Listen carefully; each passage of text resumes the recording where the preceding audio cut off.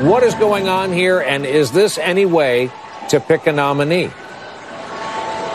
Well, I don't think so, but it is the way we're picking this one, and it looks like Bernie Sanders is hard to beat right now. I'm with Carville all the way in terms of the dangers of what lies ahead in November. I'm very much aware of them. They're sitting on so much Oppo research on Bernie, what he said in the past about world affairs, how far left he is. I'm not sure how far left he is, but they're going to make the most of that in terms of world politics. They're going to kill him. But I think it's a little late to stop him, and I think that's the problem.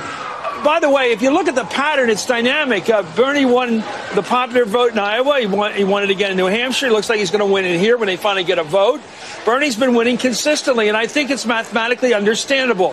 Every time we poll, every time Steve and everybody polls, 2/3 of the Democratic vote, 2/3 of people who call themselves Democrats are either liberal or very liberal.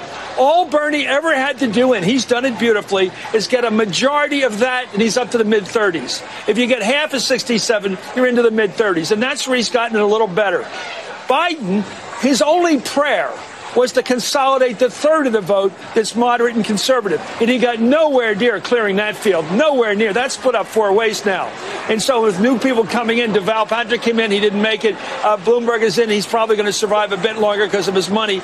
But that field wasn't cleared. The only way Biden could win in that 1/3 of the vote that's either moderate or conservative is to sweep it. He got nowhere near.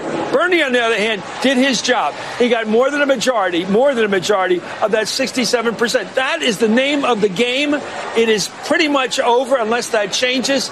I was reading last night, Brian, I know you're a history guy too. I'm reading last night about the fall of France in the summer of 1940. And the general, Renault, calls up Churchill and says, it's over. And Churchill said, how can it be? You got the greatest army in Europe. How can it be over? He said, it's over. So I had that suppressed feeling. I can't be as wild as Carville, but he is damn smart. And I think he's damn right on this one. Joy.